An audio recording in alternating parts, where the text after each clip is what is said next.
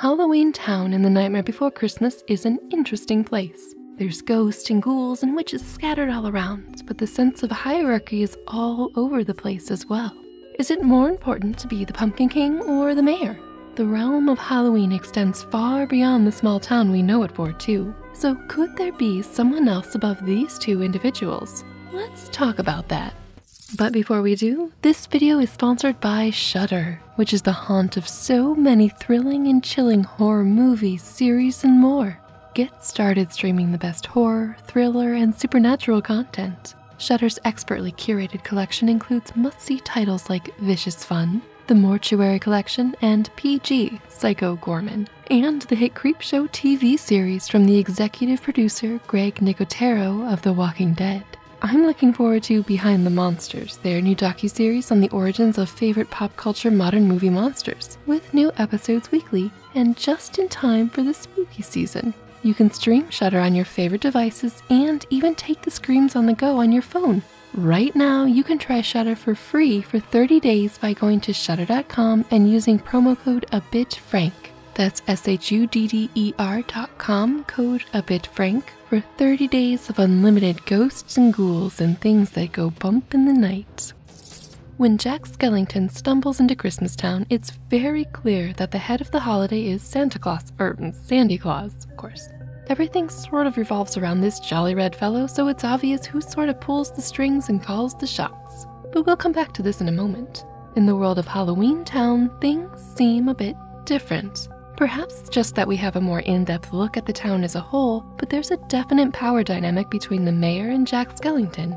Jack is the crowd favorite. Everyone knows him and most people look up to him, both literally and figuratively. He is very tall. The Pumpkin King seems to be a title that carries great respect, considering that jack-o'-lanterns are super symbolic of Halloween. They embody the concept of the harvest time and the spooky season completely. After the death and rebirth ceremony, everybody congratulates Jack and can't wait for next year.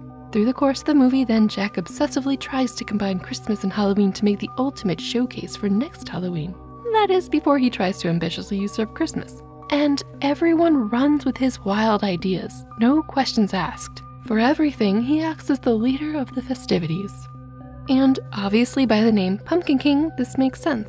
But a leader of all Halloween Town could conflict with the role of mayor, who seems to be the one who actually governs the one town we know exists in the realm of Halloween. For as popular as Jack is, the mayor still is popular himself as he is an elected official, a person selected by the community to keep the entire town running smoothly. Some majority had to vote for him. Now, the mayor is a role that actually didn't exist in the original poem book, at least in terms of a direct call-out. A character that looks like the movie mayor is there in the pages, but they are never mentioned by title, merely a visual part of the Christmas show and tell scene. Given how Halloween Town has one character that everyone admires and so does Christmas Town, perhaps each has one spiritual being that is the focal or feeling of the holiday. Jack is the true Halloween King, and the mayor runs the society underneath him. In Christmas Town, this role seems to be Sandy, Santa, and perhaps it's another individual's responsibility to run the town and keep toy production on track. My bet's on Mrs. Claus to keep that ship running. This seems pretty balanced. Perhaps the same setup exists in other holiday doors like Easter, assuming a society is formed there. Just imagine little bunnies and little chicks all over the place. Aww. But there's one thing that sort of makes me question this hierarchy, and it wasn't something I really paid attention to until I was analyzing individual frames of the movie for my Finkelstein's first monster video. Most of the time we are focused on the foreground in movies, unless the background is deliberately made a focal point, so it's easy to miss things lurking there. But this thing is a big one. In the opening scene of The Nightmare Before Christmas, during the Halloween parade, there are a lot of characters that we don't get to see in the actual movie. One such is Frankenstein's monster, which is something I touched on in a separate video and is pretty interesting given that Finkelstein exists. But something way more intriguing than Frankenstein's monster existing in this universe is a certain cloaked figure lurking around the town, slipping in and out of the shadows, hiding in the darkness. The Grim Reaper themselves, Death.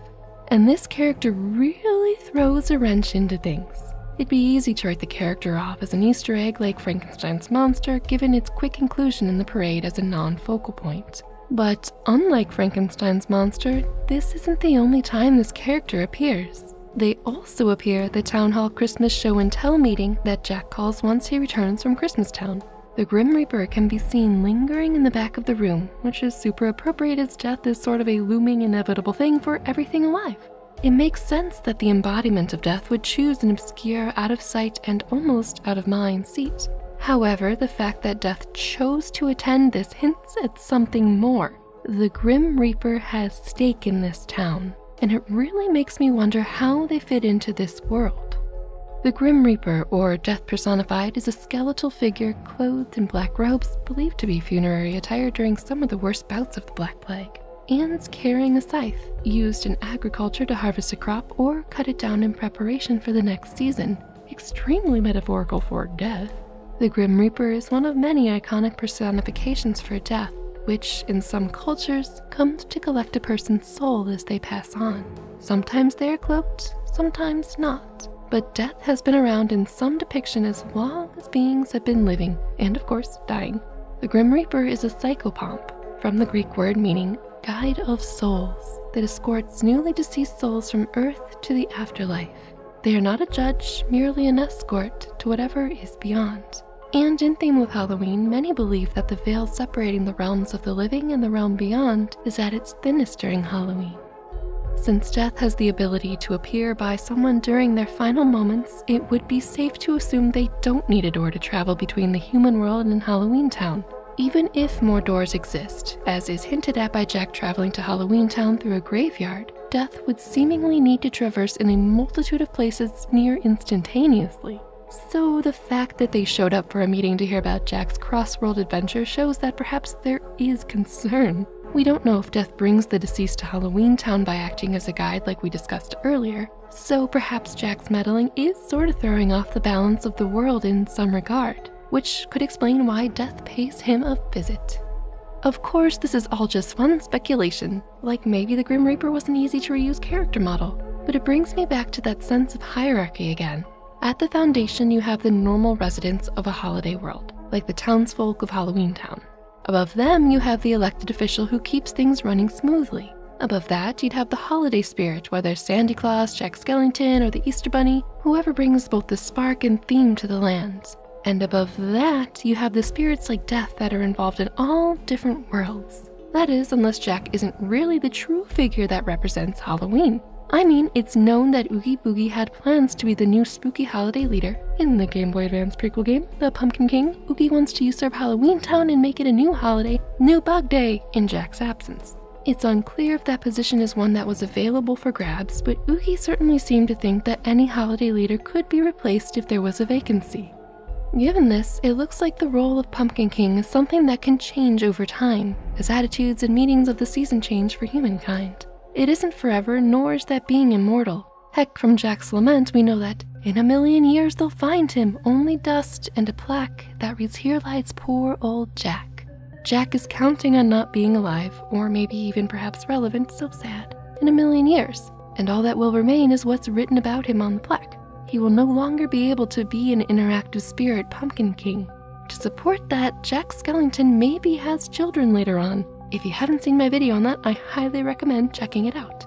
So if Jack could have children, then that could mean aging is possible for him. Otherwise, Halloween Town would get super crowded very fast. I suppose you could argue this not to be the case, but his children at some point have to grow up, maybe. The whole children concept comes from an encounter that Jack has with Sandy many years later after the events of Nightmare Before Christmas. But I digress. What if the Pumpkin King, the true king of Halloween, is supposed to be death? Ever-present, never forgotten, undying death.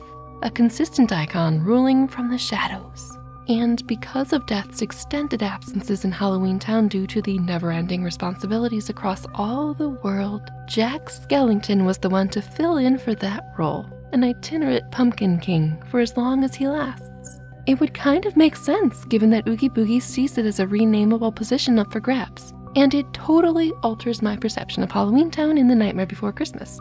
The true ruler of Halloween lingers in the shadows and only appears when it's time for a grand celebration, when the veil between the worlds of the living and the dead is at its thinnest, or when the balance of the world is out of whack and teetering towards peril when the holiday worlds collide. It's quite a lot to think about. But let me know your thoughts on this little but kind of big detail. Is the Grim Reaper the true ruler of Halloween Town, guiding it like death itself from the shadows just out of sight? Let me know in the comments below. Thank you, friends and fiends, for overthinking more nightmare lore. If you enjoy this, please subscribe to the channel and hit that notification bell. I'll see you soon. Stay spooky.